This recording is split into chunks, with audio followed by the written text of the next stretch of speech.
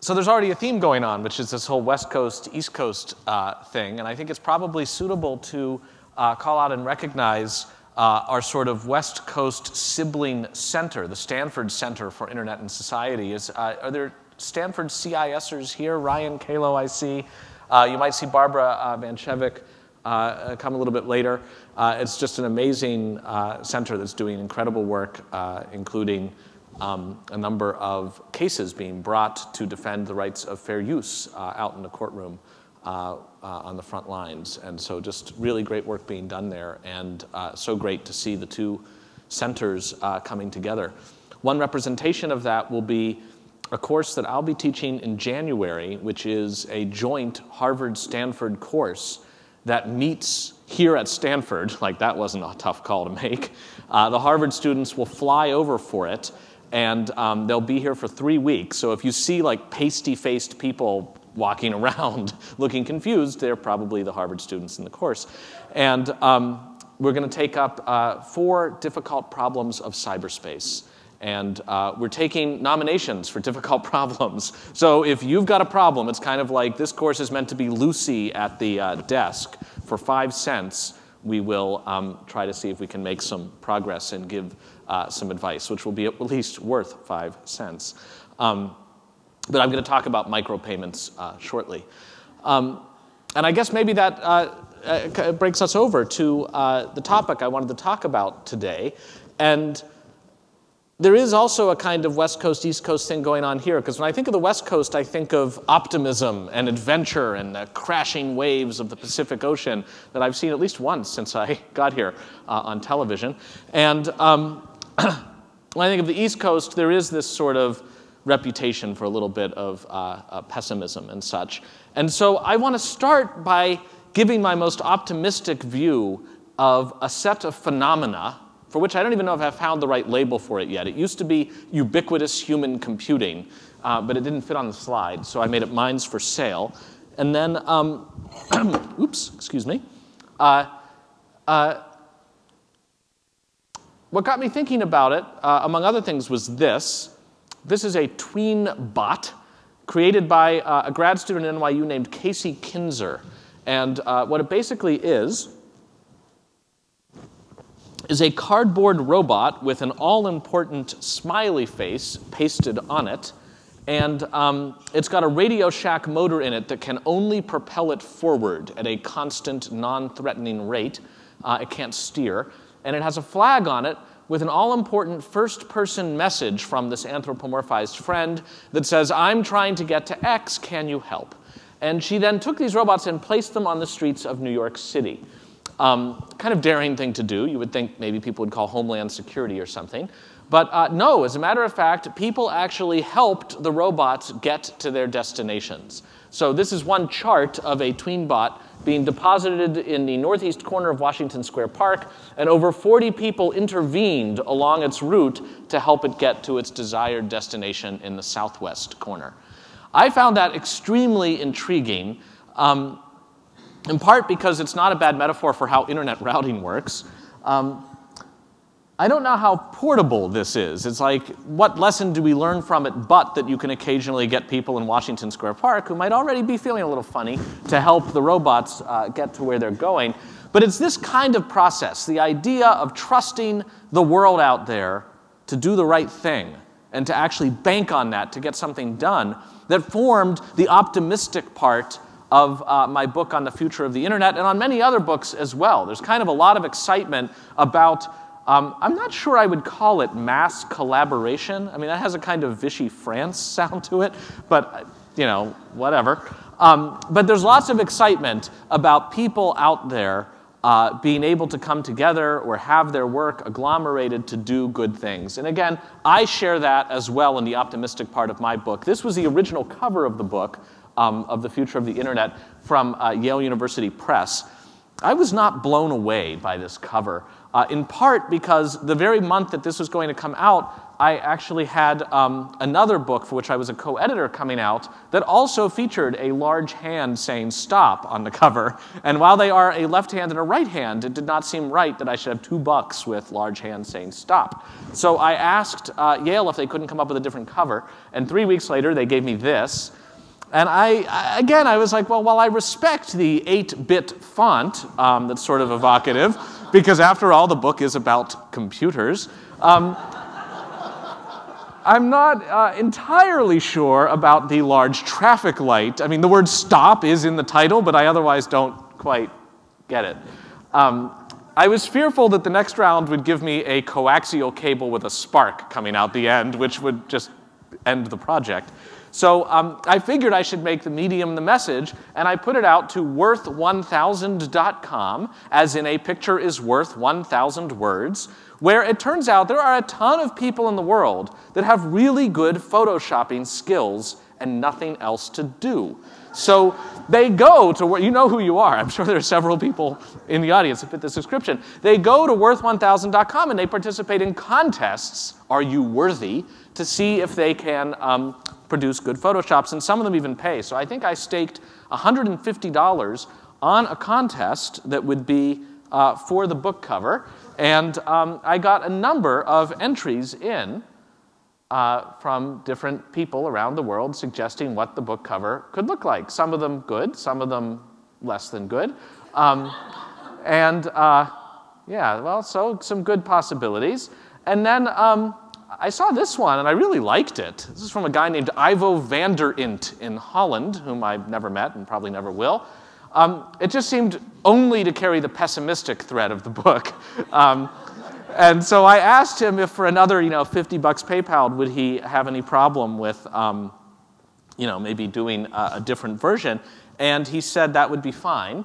And so that became that. And that is the actual cover of the book. That shows that there's some choice in the matter, the optimism and the pessimism. There's sort of the, I don't know if this is the West Coast or that's more the West Coast, the kind of calamitous, falling into the ocean sort of thing. But we digress. I don't mean to analyze my book cover for too long, except to say that I offer a credential as being excited about the prospects of putting work out to people in the world to do, and then magically the next morning having 30 entries of covers to the book, all of which are kind of better than what the Yale University press people were doing. So I won't be publishing with them again, I guess. Then, being an academic, I thought I should start to taxonomize these services and means by which you can put work out to people to do, especially because I started having a few qualms about them. And I think among us tonight, there are people who are behind some of the companies I'm going to talk about, and I'm eager to engage in dialogue and hear what you have to say.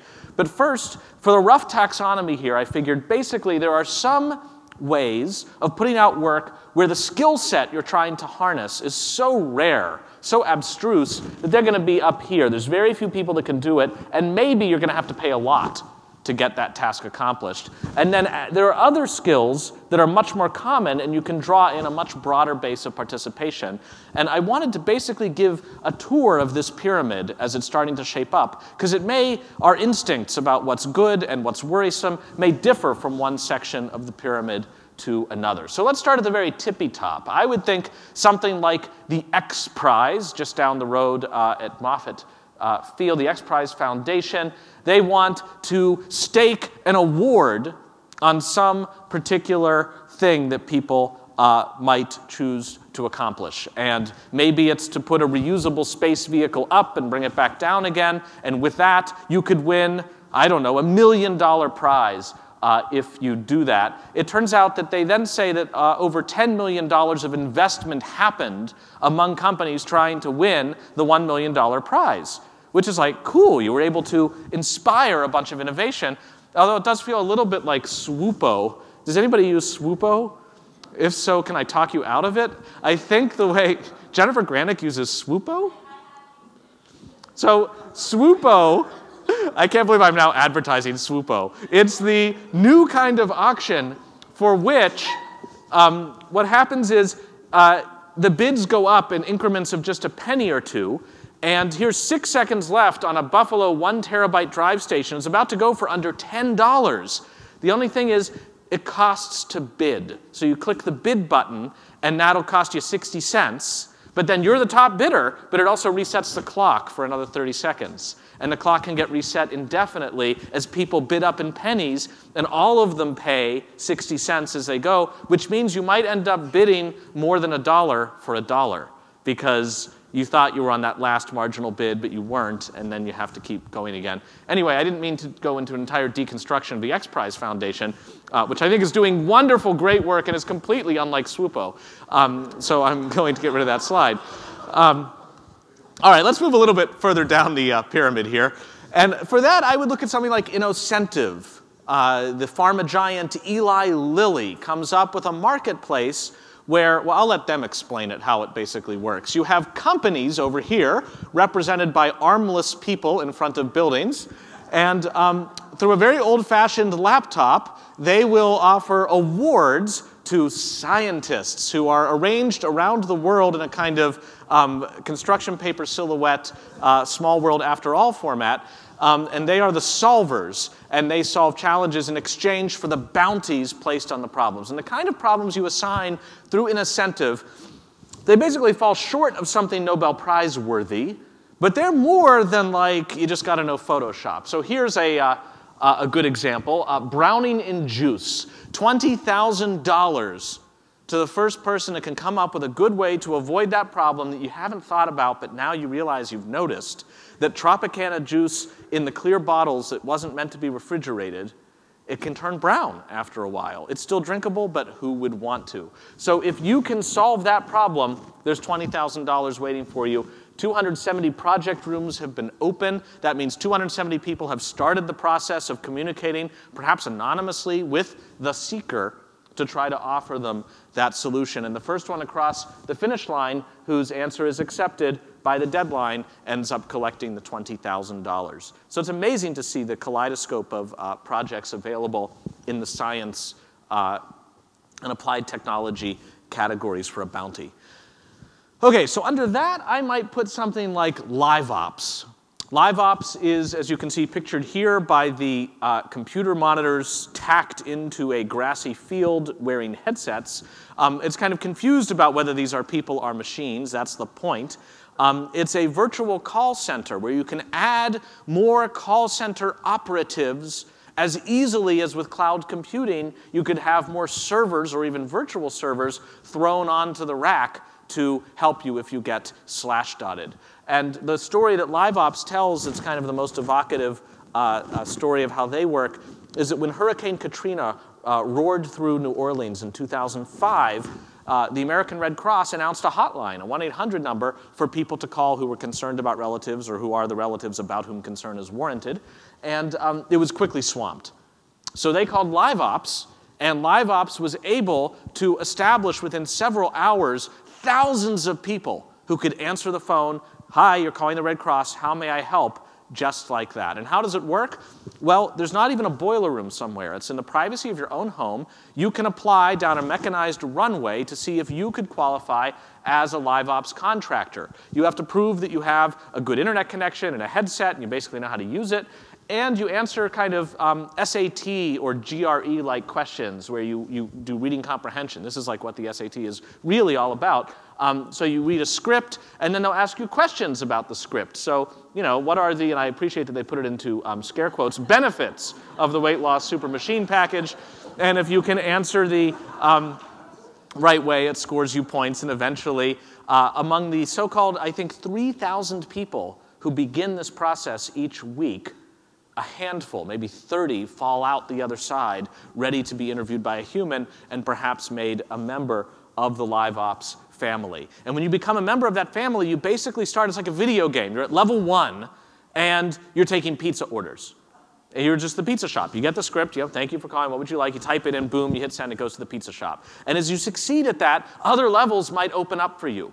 So you can then maybe be the drive-through person at the squawk box behind the McDonald's, and somebody asks for something, and because you are not dangerously near a fry-olator, you can upsell much more gently and easily as you type in what they want, hit send, and it goes right back to the restaurant where the car is idling, where the employees then prepare the food. So that's why they have ads like this, calling all, this is a wonderful new word, mompreneurs, because you can be in your house with your Diet Coke and your computer, and I think just off to the side there's a crib with the baby, and if the baby should start mewling, you can jack out of your call when you're done, and then that's it. You don't have to work hours. It's flexible to the level of the transaction, and when you're done, you go right back in again. So it's almost like virtual, fungible, scalable on both sides, not just from the point of view of the company that has the agents working through LiveOps, but also from the point of view of a given agent. You can do it for 5 minutes a week or 30 hours a week if you want,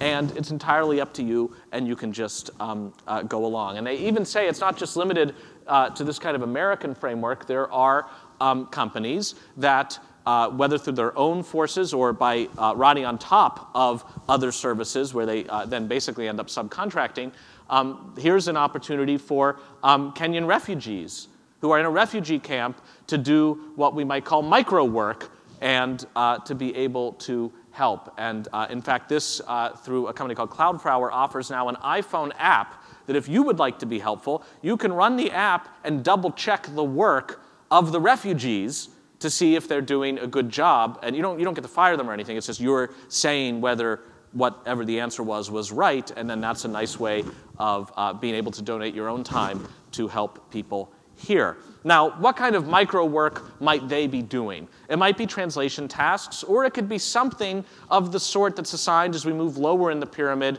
through a service called Amazon Mechanical Turk. Now, we're here in the heart, the actual epicenter of Silicon Valley, I think, is right down there. So my guess is, how many people have heard of Mechanical Turk? Right. So we really are. Can we just be smug for a minute? Because the rest of the world still hasn't quite heard of Mechanical Turk.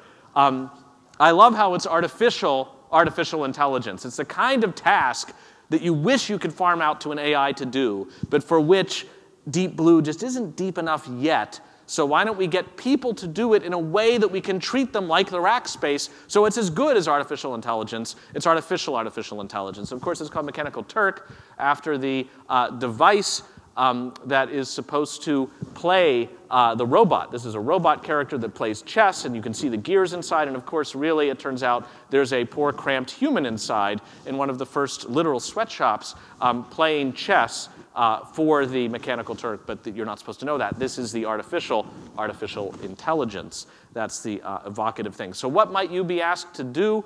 Here's a classic human intelligence task where you are asked at a penny per task to provide related keywords for these images. Now, the thing is, you look at this, and you can't help yourself. You're like, box, box, box. It's like, yes, it's a box. And you're like, cool. And then it takes you to the next one. You're like, trucks, trucks. And it's like, it's like this dopamine kind of, it's like just the rat is pressing the bar and the pellets are rolling out. And you're just like, I am drowning in pellets. Life is great. And, there are grad students who sit and do this all day long, I think because it's probably the only source of positive feedback in their lives. So, you sit and label the images. You get paid a penny, and then somebody's images are labeled. It's not even clear for whom you're doing it, but who cares, right? That part of the task is just to disaggregate the person tasking it and the person or people doing it. Here's another Mechanical Turk task for 3 cents. What is the difference between vanilla and French vanilla? Yellow? I don't know. What Baskin-Robbins says costs a bit more, but worth it, in the early version of price discrimination. But you're asked to keep your answer between 50 and 60 words long. You're alerted that it will be reviewed for quality by an editor, probably another Turker who's asked to edit the following responses to these questions. And it has to be 100% unique which, I mean, the academics among us are, there's no such thing, we stand on the shoulders of giants, but it's only 3 cents, just write the damn answer and move on. Now, for all we know, this is somebody asking for an answer to the question, you know, in real time. There's somebody like at the counter at Baskin-Robbins, like, please, what is the difference? And then the answer comes through after being reviewed by an editor. In a wonderfully recursive and meta task, this is a real favorite, they asked Turkers, paid them a penny to write on a piece of paper why they Turk, take a picture of themselves, and send it in. So here's I Turk for making money in my leisure time, I Turk for the lulz, and I Turk for drug money, just kidding. And what I like about this is it's kind of reminding us, like, there are real people behind the way in which we treat it as just a mechanized artificial intelligence kind of thing who are out there doing this stuff. Are there people who use routinely mechanical Turk who would consider themselves Turkers among us? No, not yet. Anybody considering doing it now? All right, we're recruiting a few. I'm going to try to collect a commission on that. So you might think, what could possibly be lower on the pyramid than being paid a penny to scrawl something on a piece of paper and hold it up and take a picture? And the answer is, well, how about if you get paid nothing? We instead make it a game. So the brilliant Louise von Ahn at Carnegie Mellon University came up with this thing called the ESP game, where player 1 and player 2 are each never going to meet each other, but they are shown a photo, and they are asked to guess what the invisible other player might also be guessing as a label for the photo. So, you know, they start guessing, and eventually they agree on something, and it's like success. You each score a point. Now, you may wonder, what can you do with these points that you score? And the answer is you accumulate them, and it's almost like the skee-ball tickets. Do you remember skee-ball? At like Coney Island or something, and you'd have like this huge basket of tickets that you'd stagger to the counter with and be like, eh? And they'd be like, you can have a miniature porcelain Dalmatian. You're like, wow, I guess I should have put a few more hours into skee-ball. So it's just like that, except you get nothing. The tickets are not bankable for anything, right? So why not play? So it turns out that people love playing the ESP game and accumulating points. In fact, Louise says he's managed to create 4.1 million labels with 23,000 players, and there are many people that play over 20 hours a week. He says, in fact, that his advisor for his thesis made him put in a gatekeeper so that if you were using the game from a .edu address, you would be capped at 20 hours. It would just say, like, go back to work on your thesis. And that would be it. Which, in a way, is kind of a thumb on the scale for American academics, because they didn't do it for .ac.uk or other institutions around the world. He then just runs some numbers, and he's like, you know, 5,000 people playing simultaneously could label all the images on Google in 30 days. And, you know, games you've never heard of, and services you've rarely heard of. No offense, Abigail, sorry. Average over 5,000 players at a time. And so he's like, this is easy to do. And sure enough, right, Google's like, we're going to buy you, right? Now, they say that all the time, I know. But they said it to him, and they bought the ESP game. And part of the success of Google Images and the related images and the other stuff that's a form of artificial intelligence is coming through people playing the ESP game. Just recently, a wonderful paper came out, Human Computing for Electronic Design Automation. What's electronic design automation? That's a task like where you're trying to figure out how to cram the maximum numbers of transistors or equivalents on a particular section of a circuit board, and how to wire them in a way that, you know, shortens the distances most efficiently. And you can have computers try to design chips in another kind of weird, recursive, self-aware Terminator way, but they, at some point, hit a limit onto what they can do. So these folks have figured out a way to take the puzzle of how to do a task like cramming the transistors tighter, and they've made it functionally equivalent to a game where the goal is to light up all of these circles green. And how do you light up the circles? By pressing these buttons that surround the circles. And if you press the buttons in just the right way, you can get all the things green. The makers of the game don't know the answer, but it's out there. And so people just play the game in order to light the circles. And when they do, they score points. And in the meantime, design automation is taking place. So what could be below this on the pyramid? Well, I think maybe below this is just when you are existing in the world. Maybe your labor is helping somebody else. You don't have to detour from what you're doing and play a game. So for many search engines, some, who knows how big, but some part of their rankings are determined by linking behavior from one site to another, with the rough metric being that sites that tend to get a lot of inbound links might be sites that are deemed by the world to be credible, whether they're coming from hard links in a website or comments in a blog or something like that. And so then the Google robot can come along and note those links and basically use your work to help everybody else. And if that maybe seems, I don't know, how Marxist people are feeling today. If you're feeling like that's some form of exploitation, which my guess is no one is feeling Marxist today. We are in the epicenter of Silicon Valley. But if you were feeling Marxist, what I would say is, yeah, but look at something like Google Flu Trends, which again is just being able to aggregate anonymously people running searches on flu and flu-related words in order to actually be able to track the progress of the flu from one state to another or even around the world. Very amazing stuff for which people don't even have to be playing a game or otherwise altering their behavior in order to create social value in the world. Okay, so that's the basic tour of the pyramid. What are my worries about it as I'm starting to think about this? How is the East Coast creeping into things? I've basically carved them into two rough areas. One are worries that I might try to hold on the participant's point of view. And it's the kind of stuff that maps a little bit to the kinds of concerns that give rise to labor law. The kinds of reasons why we have a minimum wage, why we have, if you work somebody enough hours, you're supposed to give them benefits. We have rules against child labor. Now again, maybe you think all of these rules are bad rules, in which case you should be perfectly delighted by what's going on out on the internets that I've been describing, because these are all contractor relationships that don't invoke any of the protections, by and large, that we have come to understand in labor law. But if you think those protections are worth something, if you would be against repealing them in real life, then you might stop to ask, well, wait, don't we maybe want to have them under certain circumstances, who knows what those might be, in their online counterparts? And then systemic, to me, is even more interesting, sets of concerns that are kind of about society itself. So let me walk through them a little bit with some examples. I mentioned child labor. This is the PBS Kids site. As soon as you land on the site, it's like, come play games. And OK, that looks fun. So let's just change it a little bit. Imagine that that is one of the games that's available. Do you have a problem with that?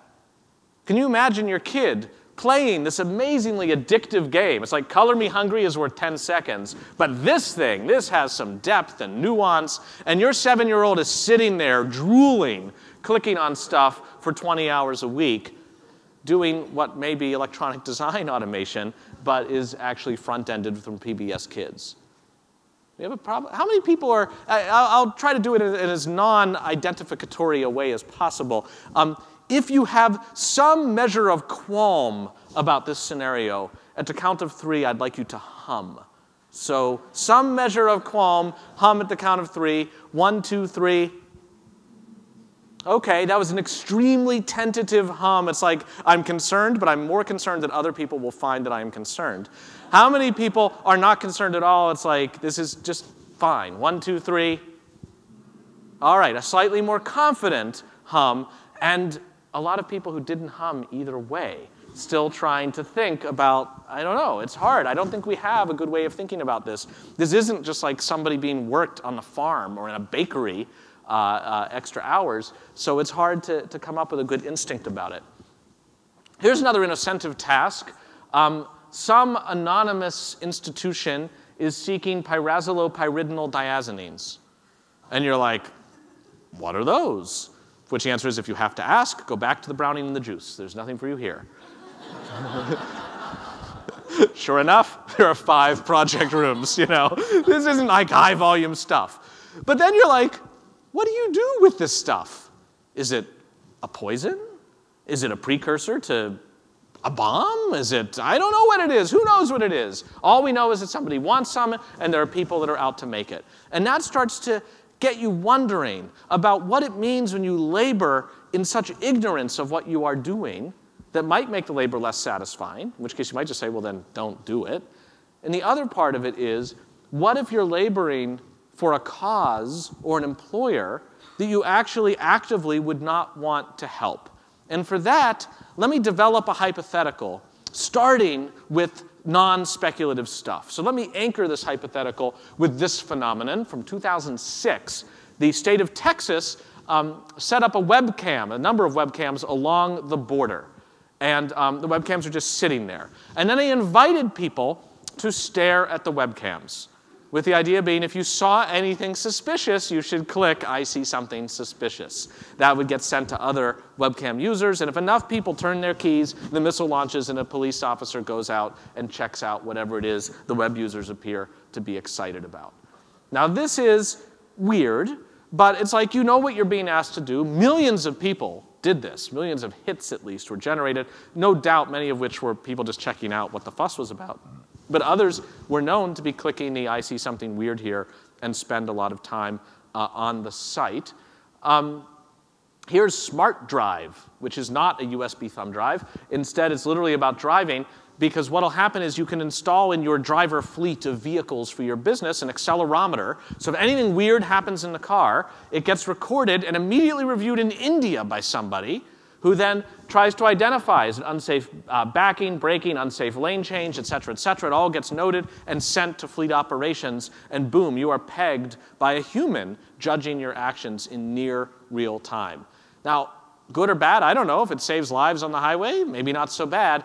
But an example, again, of mass surveillance enabled by this. This is supposed to start this month in the UK, of course, Internet Eyes, where the UK has more CCTV per capita than anyone else. And of course, the CCTV isn't just run by the government. There's lots of private CCTV cams, but not enough people to watch them at the rates that people who own the cams would like to pay.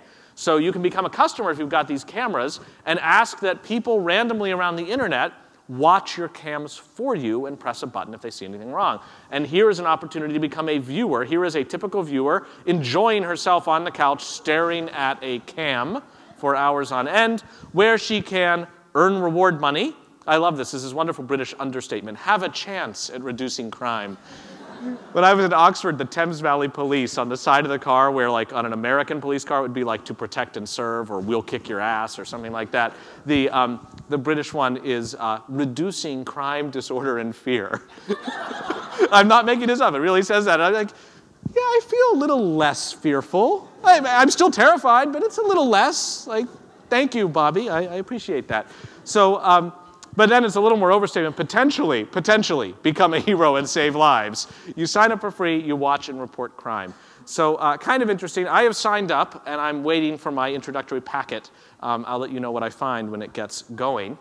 Back here in the States, again from 2006, at the University of Colorado, on a key significant day in April, they have the great marijuana smokeout. So the bunch of people assemble on a field, and they all smoke marijuana. And there's so many of them, you can't arrest us all. What are you going to do? And they don't. Instead, they take pictures of everybody, and then they put the pictures up on the web with a $50 a head bounty for anybody who can identify the person in the picture. Now, I don't know if you think that's fighting fair, but at least it has, I suppose, an upper limit, as exemplified by a more recent incarnation of exactly this phenomenon. This is a Persian web page that went up not long after the recent election protests in Iran, where you are asked to provide any information you can to identify these protesters. Now, if you think on them, I think it's pretty clear what will happen. You'd be under no illusions as to why the state wants to know who these people are. So there might be an upper bound that the people most likely to identify them are also the people least likely to want to turn them in, especially there doesn't even appear to be a $50 prize for doing so. All right, so now here's where things get speculative. So far, this is all real. The speculative piece is, what if we took a service like Mechanical Turk and farmed this task out in the following way? This is my back-of-the-envelope calculation. There are 72 million people in Iran. Our first task will be to take the identity card photos for each of them in the National Data Bank and just divide them among men, women, and children. To do that, we put it into Mechanical Turk. It's a simple task. You get paid a penny, look at the following 5 photos, and just label them man, woman, child, and you get a penny for each one. You have no idea why you're doing it. You're just asked to do it. And then we have our divided database. Now we take a photo of a protester we want to identify. We create a new task. We put that on the left, and we take one of the photos from our matching corresponding databases, and we put a number of those on the right, and we simply ask people at a penny a pop, does anybody on the right match the person on the left? And by my estimate, if we do that, basically $17,000 or so will identify any arbitrary protester in a country of 72 million people. And if you're feeling like you're kind of a McKinsey type, you can no doubt make this much cheaper. You can come up with also, you're like, oh, wait a minute, I got even a better heuristic. What have we, right? You're already like, oh, wait, I said, you know, we should concentrate on the cities, people in Tehran, right? They could do this, and the people making the identifications in India, in the United States, idly doing this on their lunch break instead of Minesweeper, would have absolutely no idea the implications of what they're doing. And that seems worrisome to me. OK, so that's about moral valence concerns and not knowing who's commissioning your work. Another set of concerns has to do with the fact that often, so much what we're excited about enabled by the social web, but that also has had echoes in real life for the longest time, is that there's a whole realm where we use other people's judgments to help us know what is legitimate and what is not in the social and civic spaces. And through Mechanical Turk, you see a growing number of tasks. For example, here, review natmed.com on your blog at $2 per hit, a pretty expensive hit. Here's what your blog has to be, basically real. And then you have to write it. It has to be unique. It has to be permanent. You must link to us. And you can't disclose that this is a paid review. So that's an example. Now, nowhere does this say it has to be a good review. But note that in Mechanical Turk, it's entirely up to the commissioner of the task whether to pay you after you've done it. And are you really going to like litigate up the chain a penny task that you didn't get paid for? Like that's, if nobody's paying you to litigate it, that's not worth it. So there's a lot of power on the part of the commissioner, and you know that as you're doing the task. You can actually see, if you don't own a blog, you can at least comment on others. This is just a quick search for comments in the tasks, and post comments and replies to a website, comment, rank, and subscribe on YouTube's videos, sign up and confirm your email, artificial intelligence, all the barriers that might exist on the web to prevent a robot from commenting on something and including a link back to a spammy website are exactly the things that you could ask people to do at very low prices in order to get around those barriers that ask if somebody's a human. And I'll talk more about that in a couple minutes. This is the most naked one I've found. Write a positive 5 out of 5 review for a product on a website. Use your best possible grammar. Write as if you own the product and are using it. In the creative writing part, it's tell a story of why you bought it and how you are using it. And then on your way out, mark any other negative reviews as not helpful once you post yours. This turned out to be for a Belkin router on Amazon. And word leaked out to Slashdot. And so if you go to the page for the relevant router, you will see alternating 5-star and 1-star reviews. 1 stars coming from the Slashdotters, 5 stars coming from the Turkers, none of whom have bought the router, right? It's a little weird, right? It's like, wow, 517 reviews and nobody owns the damn router. Or if one person owns it and reviews it, you're like, I can't trust that review, right? Somebody paid them, unless it's 3-star. Who pays to write a mediocre review? So very puzzling phenomena. And I don't take as a lesson from this, oh, you wouldn't possibly use this to generate good reviews because you'll ultimately get caught. I take from it you should be a little more subtle than this in giving people their tasks. And I see something like Dig. I'm sure there are a number of diggers among us. Perhaps the founder is here, for all I know. And there are opportunities to rank stuff by voting on it as you surf the web, and then you can visit dig.com and see what's been all the talk of the web. So, OK, that's great. That's social reputation at work. Here's the corresponding website, subvertandprofit.com, where if you are a digger, you can sign up. And what will happen is if you are an advertiser, you pay $2. I think I just lowered their prices, but the basic model is you pay $2. $1 goes to subvertandprofit.com. $1 goes to the digger to dig, hold the nose, and dig something that's not that cool, and then go back to your normal digging. And so just imagine you use Dig, and you use it more or less for fun. You just do it. I don't know. Are there diggers among us? How many people dig? All right, only a few. So imagine that you are a digger, And you're offered, at that moment, a buck, a cold, hard dollar, to just click on that link, and it will be deposited into your account, and there's a promise of more where that came from. How many people would do it? All right, the rest of you don't want to admit it. Or you're ready to negotiate. Like $2, okay, maybe. If you go to subvertandprofit.com, you'll see they've signed up a number of services. It's not just Dig. The big missing one is Wikipedia. My guess is the Wikipedians are crazy enough that you can't buy them. They're just like, no, the honor of Wikipedia must be maintained. You cannot pay me, but you can ask me nicely. It's like, that doesn't make any sense. So that's another example. So imagine those nascent ways of subverting social media and reputation ranking applied to the political sphere, where members of Congress and others try to gauge where they're at with their public. How do they gauge? Phone calls coming into the office, what happens at a town meeting, constituents who come into their local constituent service offices, and polling. Each one of those, if you put on your McKinsey hat, is eminently subvertible through these intermediaries that we're talking about. Whether it's LiveOps or Mechanical Turk, like services on either layer, you could see somebody being conscripted to call a member of Congress. It must be yours. It has to be from your district. You identify yourself, and you get extra money if you keep them on the phone at the office for more than 5 minutes. And here are your talking points, but it must be your own words.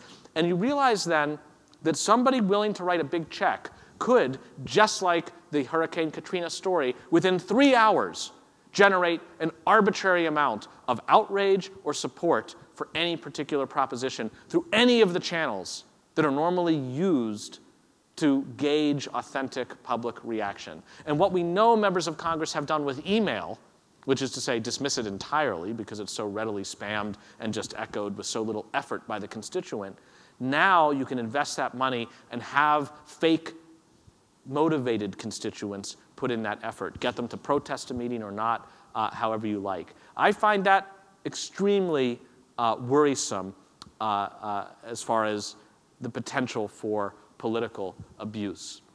I mentioned I would get back to the artificial intelligence piece of things. Louise von Ahn is one of the inventors of the CAPTCHA, the squishy green word that a computer can generate, but paradoxically cannot understand. And here you see, before you leave that comment, you have to prove that you are a human by typing in the word that you see. Now, Louise von Ahn got this idea of having people do work as they type in their CAPTCHA answers. So this is an old book getting scanned, and through bad OCR, there's a number of words that aren't right, and the spell check knows they are not. So why not give people 2 words in the CAPTCHA, one of which is the test word. They don't know which one is which, though. The other one of which is a word from an old book. And then you type both words in order to get to where you're going. And as you're doing it, for all you know, you're scanning Mein Kampf. And that's, I don't know, scanning old books, that seems like a good cause.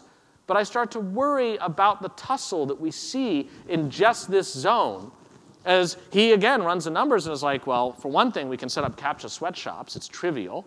People solve CAPTCHAs all day long and just get paid to sit there and solve CAPTCHAs. Or just pay them nothing. Instead, give them free pornography. And to see each element of the pornography, each successive picture, you type the squishy word that you see. Where do you get the word? From some place where a robot is waiting to leave a spammy comment as soon as they enter the CAPTCHA. You take that image, you put it here, the person types the word, gets the free porn, the answer goes over here, the comment gets left, and everybody's happy. It's an extraordinarily evil system made possible because we have these platforms available today. A final concern is what I call crowding out. And here is what I think otherwise seems like an unambiguously wonderful quality from YouTube now. There's this enable revenue sharing button. And that gives any individual putting a video up on YouTube now the ability to get what the big content players who have forged deals with YouTube, what they get, which is AdWords go up, people click on the AdWords, Google gets some money, and you get some cut of it. That seems better than Google getting money and you get none of it. How could you be against this? But then you start thinking about the ecosystem, and you start to wonder, people who would normally be putting videos up in more community-oriented sharing sites like blip.tv are suddenly not wanting to, because you'd be a chump. Why wouldn't you put it only in the place where there's a chance of making some revenue from it. And I can't help but think that if Microsoft had had unusual prevision before Wikipedia, but realized that something like Wikipedia could happen, and decided to tweak Encarta so that people were solicited to offer edits and suggestions, and if their edit got used, they'd get a nickel or 50 cents, you'd have an explosion of offerings of change to Encarta, and then you try to start Wikipedia, and people are like, why would I do for free what I could get paid to do over at Encarta? And I see this potential crowding out without anybody even meaning to do it, but there's this phenomena that happens when you inject money into the equation that I think is worth looking at. Okay, so what should we do about it? This is like the future of crowdsourcing and how to stop it. So what do we do to keep the good parts and not have the bad parts along with it? And I guess for those concerns that have to do with participants and labor standards, all right, let's just look at our current labor laws and see what we would want to copy, adapt, and paste.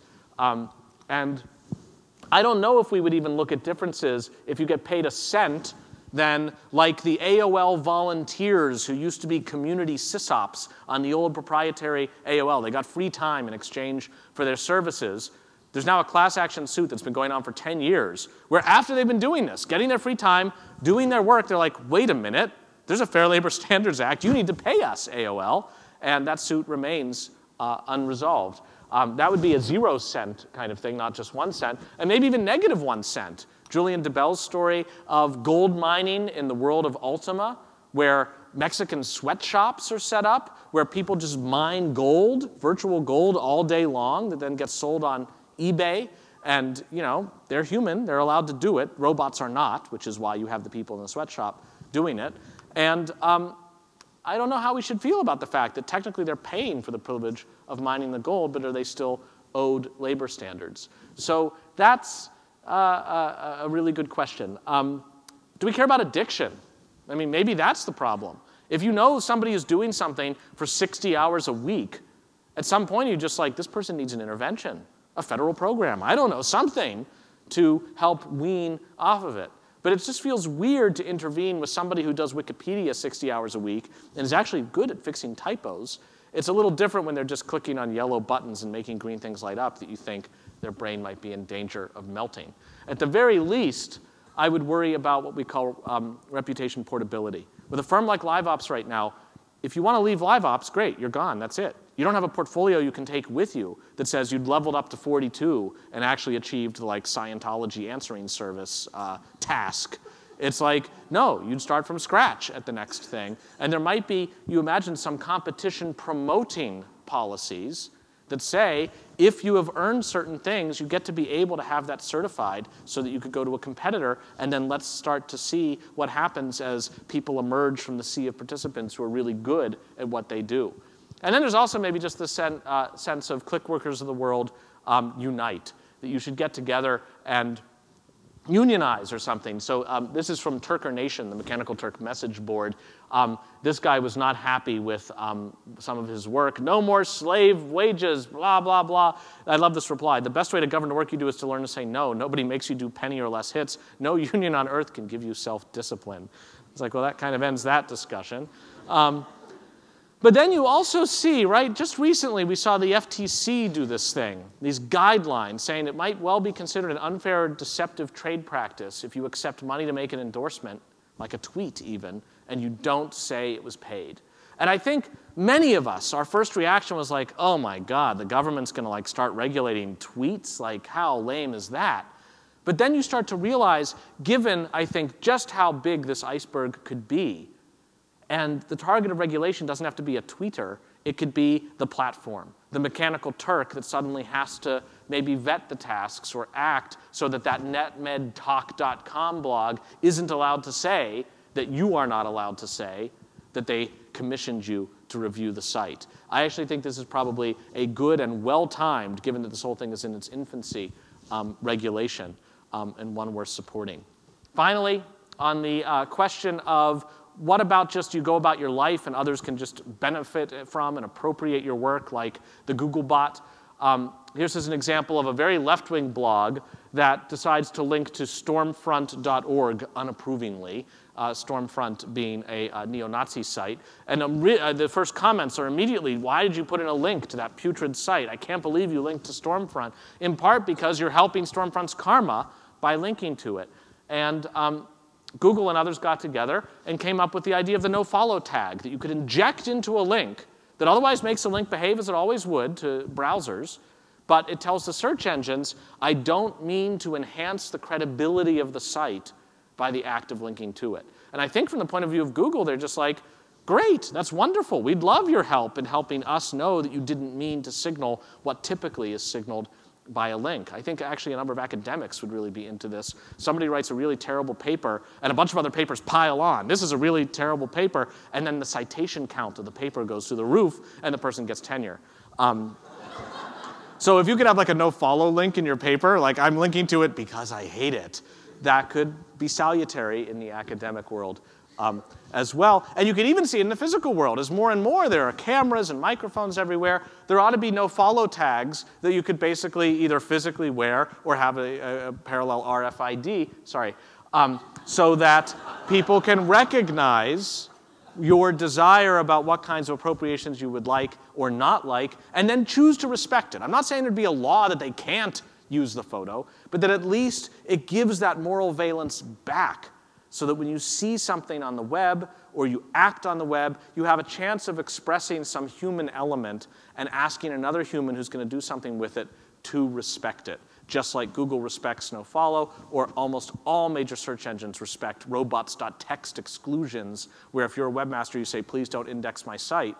That's the kind of thing that makes the web more human when people agree not to do it. So I now reinterpret this act that I thought was so cool when I first encountered it, Casey Kinzer's project. And I look at it and I'm like, yeah, it is cool. It's drawing upon the goodwill of people. I just hope it's not like a new model for FedEx, like package courier delivery, where it's like, again, your goodwill is being misappropriated in some unexpected way.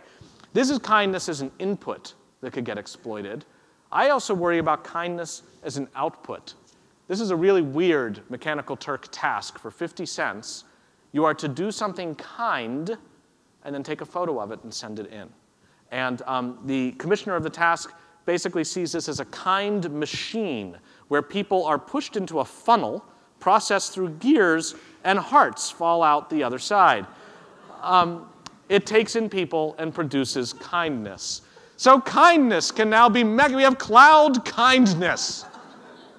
And I'm just like, huh. The next time somebody does something nice to me, am I like, cool, there's more niceness in the world because somebody paid 50 cents somewhere. Thank you, unknown benefactor. Or is it like the last authentic expression of one person to another, holding a door or helping them out in some way? You're always going to be wondering if it's like just another transaction that's part of a net. And that makes me feel weird. Thank you very much.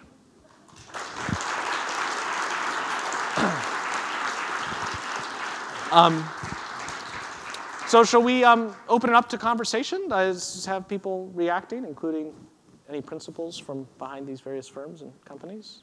Anybody have thoughts? This gentleman here, there's a microphone coming over. Feel free to identify yourself. Why not just treat this as a form of work and regulate accordingly? Yes. One practical issue with that is it could make a race to the bottom or the top, depending on your point of view. LiveOps does not allow you to participate if you are a California resident. No doubt because they're worried that California has particularly...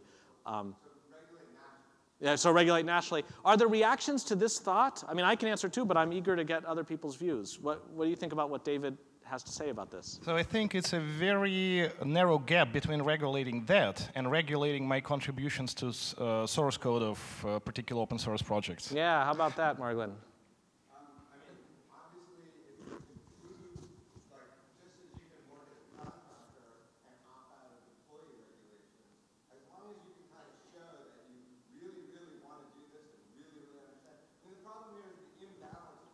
Yeah. Imbalance of power between the commissioner, I think I just kept thinking about Batman when you said that. The seeker, and yes. We don't worry about Batman. We don't worry about Batman not knowing what he's doing, you know, when he jumps into these things. You do worry kind of about the man on the street. Batman is sort of towards the top of the pyramid as far as special skills. Absolutely, I like to think. And yet he accepts no payment.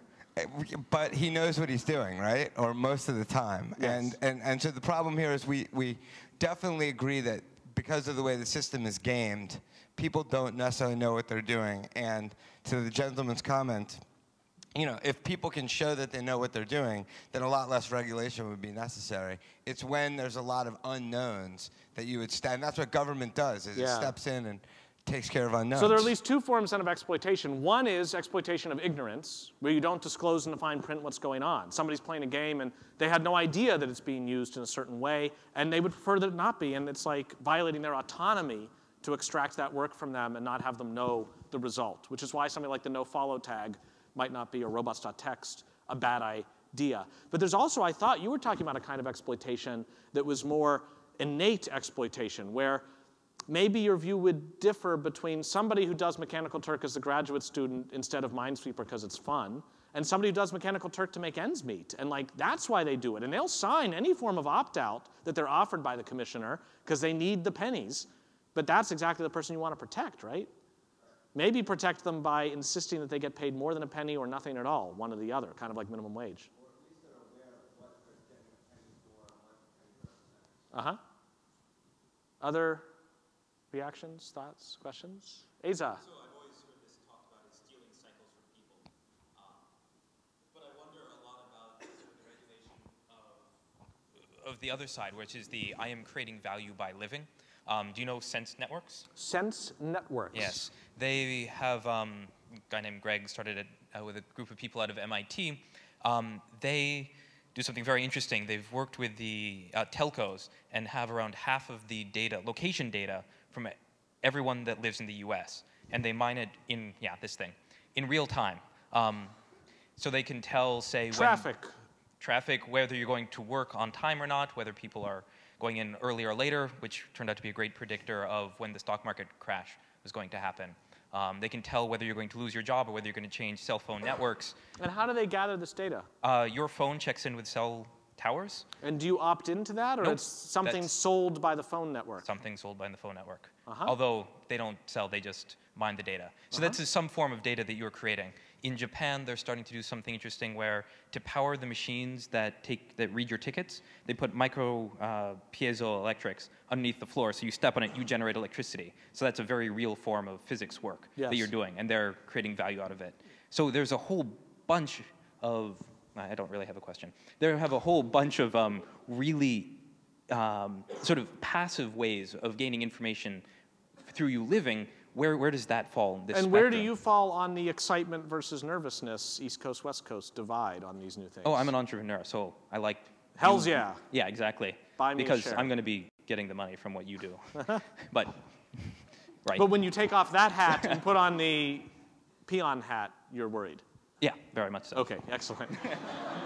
A successful Silicon Valley entrepreneur needs to be able to switch hats at the drop of a hat.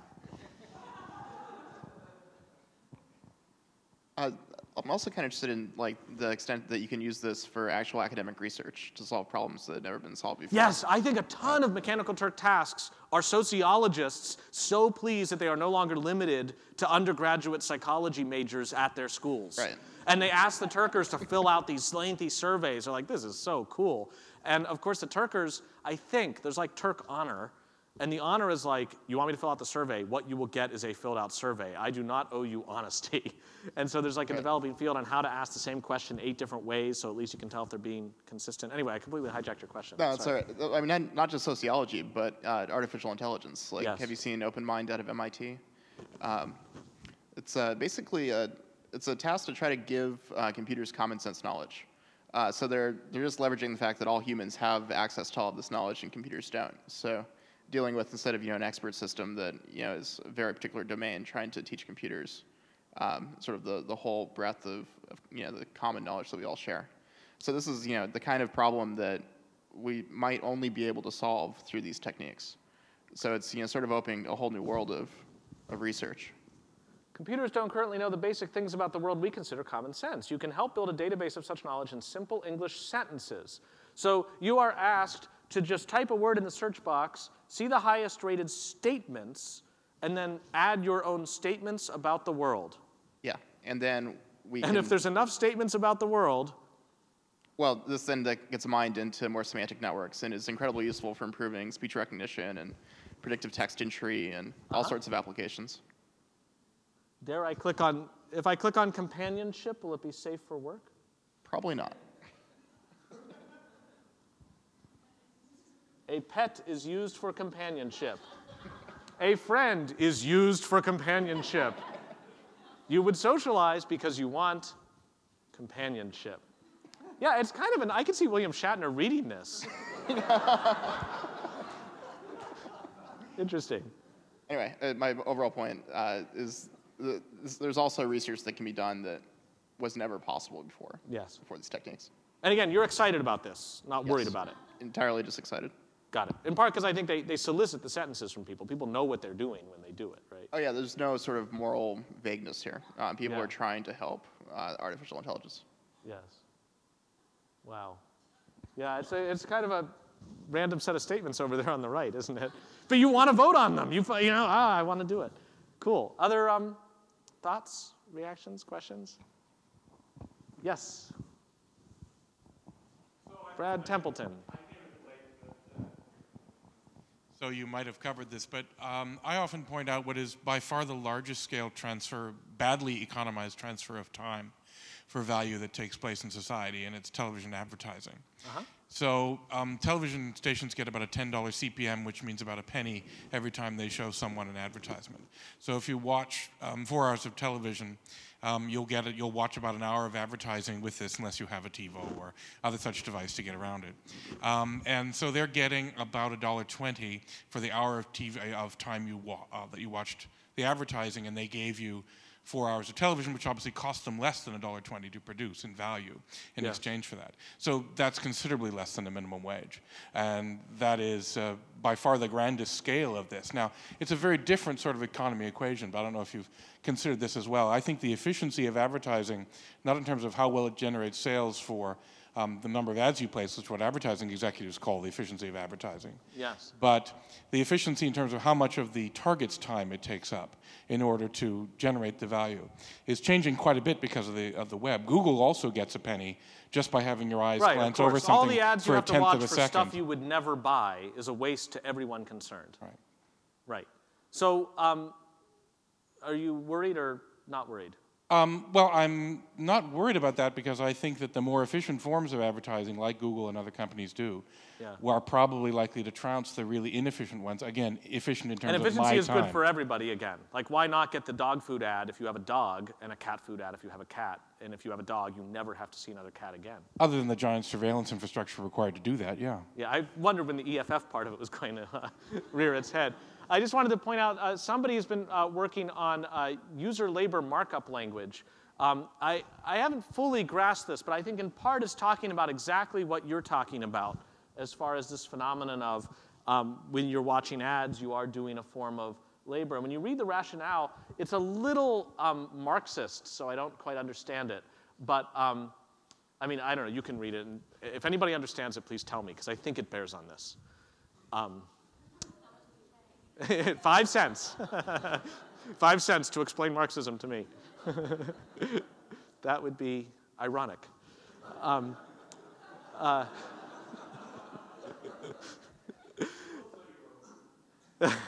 Lauren Gelman.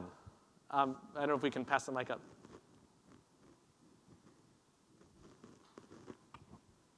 This might be sort of simplifying what you just presented, but are you more concerned about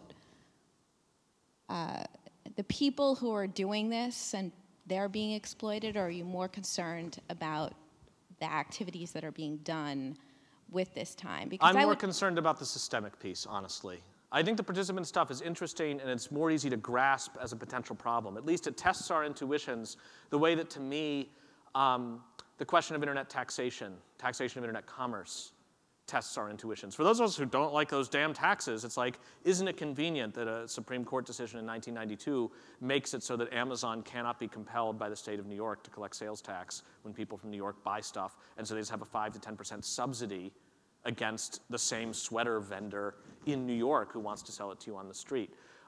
If you don't like taxes, then you're happy about that.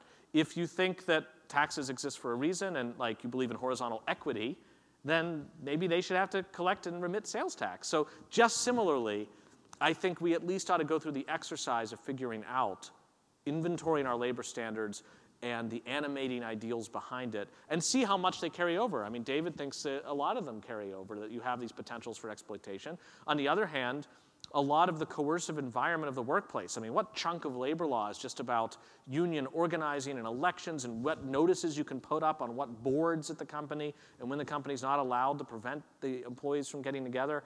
It's like, on the web, that's not nearly as much of an issue because you're doing it all from your own home and you can go to Turker Nation and talk to your fellow Turkers.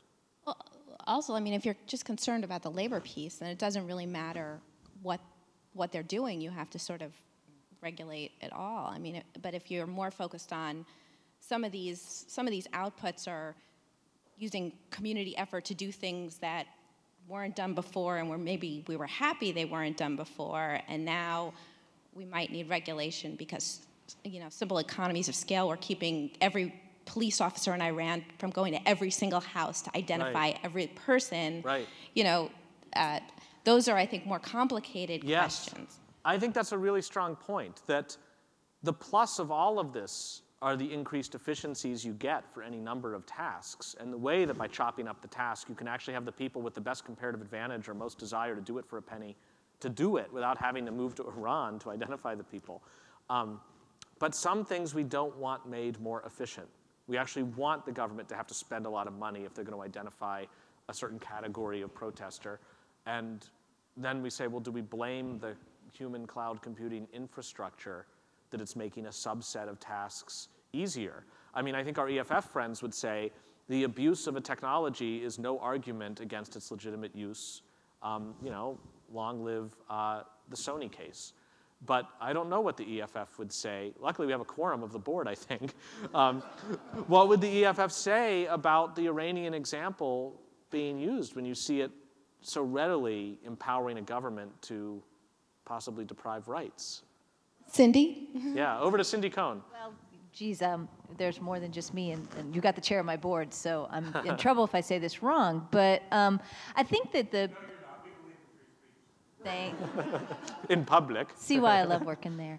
I think that I mean, I think to say that the problem is the technology as opposed to the action that is being asked, the technology being used to do is to kind of misidentify the problem. I'd also be very interested in knowing what the results are, especially I mean, the Iranian one is a little different, and you know, your hypothetical took it far beyond what the government actually did. But the fence one, I'd be very interested in figuring out whether it was actually worthwhile for law enforcement to do that. Chicago's got another thing that they just introduced as well, and I'm very curious to see whether the promise of this actually meets the thing, because then I've got an easy way to get at it, which is it doesn't work, which is a really powerful argument in my world, because I think there's a lot of excitement around this crowdsourcing as the answer to every problem you ever came up with. Yes. And I guess maybe holding my fire a little bit until I see whether crowdsourcing Wait till it's successful before you try to take it down. Well, it's successful in some things, and you know, we're concerned about some of them, and some of them we love dearly. Right. But I'm not sure crowdsourcing law enforcement's going to work such that I need to stop suing the government for actually wiretapping us because of the theoretical crowdsourcing surveillance problems yet. Well, really, and I guess our cup I'm would waiting. runneth over. They're going to do both, but I'm not sure it's going to work. And so, I mean, a lot of these law enforcement deployments of technologies have just been failures all on their own without me having to do anything. There is a weird symmetry to it, because it's one thing for law enforcement to do it. It's another just to see it being done for the crooks. So this is whosarat.com, a subscription site, subtitle Real Life, Real People. It's the largest online database of informants and agents. So here are the rats of the week, and this is how you can find out if one of these people seems to want to buy drugs from you. You can consult Who's a Rat and figure out if you don't want to transact with them.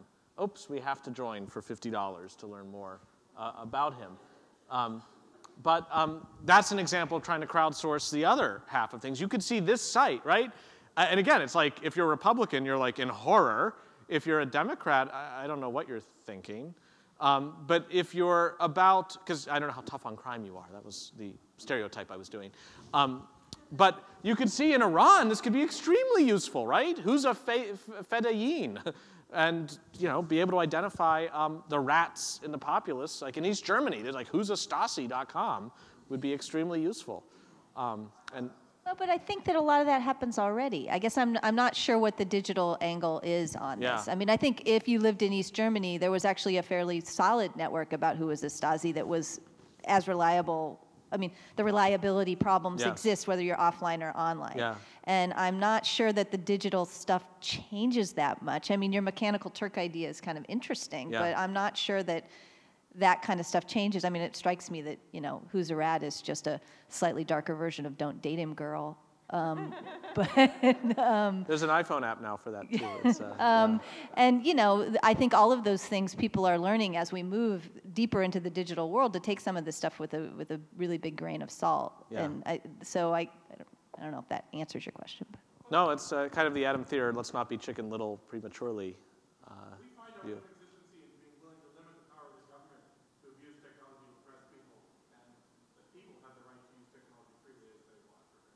So you're behind Who's a Rat, but not behind the... I wouldn't say behind it anymore that we're behind anything, but we're behind letting people use technology as they wish. Got it. So maybe like 2 more thoughts, and then we can... I smell the food. So Jonathan, you're asking, I think, systemically from a kind of economic and legal perspective about the nature of these relationships between perhaps end users and producers. And I would wonder if you could point to, for example, cultural questions or historical questions that the hacker ethos has existed. The argument that joy, hard work, creativity, and that gives rise to potentially a whole series of innovations is significant.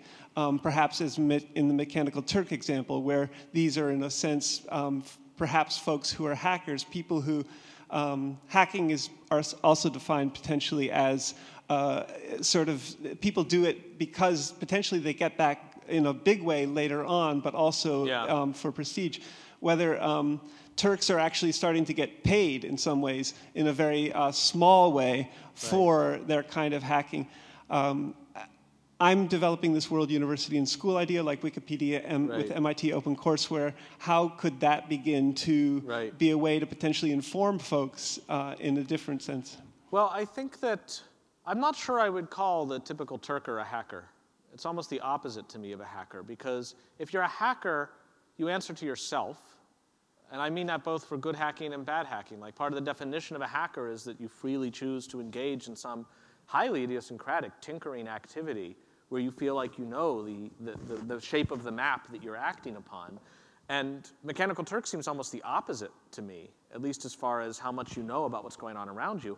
Not to take away that Mechanical Turk is probably an extremely generative platform itself that a hacker could use, right? You could do like a slow-mo, just like the IETF has done packet transport through avian carriers. They actually have a protocol on how to do it with pigeons. Carrier pigeons. It was an April 1st RFC. And somebody actually implemented the standard. They actually got pigeons together and did it. And they did it with quality of service. They weighted some of the pigeons down. Where was I going with all that? I had some extremely strong reason why, something having to do with hackers. Well, I guess from the point of view of the pigeon, they are not hackers. But from the point of view of the system, it's extremely intriguing. And you could see all sorts of ways to do, like, just like the pigeons, a manual denial of service attack where you kindly ask Turkers to all visit a site and hit reload. And now you have human zombies, not zombie zombies. That's good hacking at the layer of what to do with Turk. I don't think it makes the Turkers hackers. It makes them Turkers.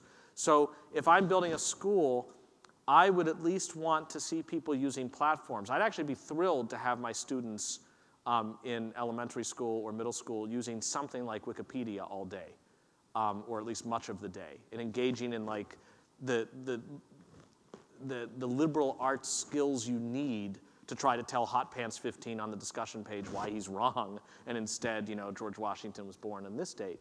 I don't think it's the same if we sent our kids to Mechanical Turk all day long to, I don't know, help them earn a little money for the school.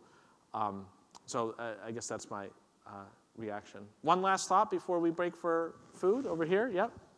Aaron? Hi, Jonathan. We meet again. We meet again. No, it was great. I really enjoyed the kind of things you've added on to some of this discussion. And I had a few responses, but I wanted to ask you to elaborate a little bit more on one of the later points you made in the talk about this sort of implicit standard of authentic human something or other. I mean, I don't think you got a chance to really dig into it, but you sort of referred to that, I think, as kind of a baseline for what could count as meaningful activity on the internet in some way, shape, or form. And I wasn't sure how to respond, in part, so in interest of full disclosure, right, I'm not here just as part of, an affiliate of the Berkman Center. I'm part of one of these organizations and a social scientist that does a lot of the sort of Amazon Mechanical Turk crowdsourcing labor. Technically, I guess I'm also on strike today because UC Berkeley students and faculty are on strike. So I'm, a resistant worker as well. Oh, hey, thanks. And good luck with that. Yeah, right. I look like I'm on strike, don't I? I'm sure the state of California has more money to pay. Yeah, we just have to find it. So I guess part of that is, I mean, if I can't even figure out, to a certain extent, what kind of my authentic position is vis-a-vis my relationship to the talk, where does that conversation start in terms of how to establish baselines related to authentic action online or speech or programming? I don't know the answer to that question, which is why it's so interesting to me. It's also why it's, I think, so valuable to be honing hypotheticals, possible futures that may or may not come about, try to catch the most interesting and like, hey, cool, wow pieces of what's currently going on, and then to try to test our intuitions about it and not just react knee-jerk-wise. I think there are ways that if we were a debating society, we could choose to construe some of the services we see, to paint them in the worst possible light and trigger our most nervous instincts, and ways to paint them in our most excited and like, wow, this is creating opportunities, like Kenyan refugees, you can't argue with that. And there's a real power to that. So I would not want us to fall victim to status quo-ism and just try to say, well, whatever has been is what ought to continue. We do that a lot, I think, with privacy. We just want to grasp whatever our existing level of privacy is. And I don't know why that should be so. And that's why I'm eager to just have the dialogue continue and to hear what people think. And I guess on that note, we should thank the extended Berkman family and friends for coming out for this and for coming together.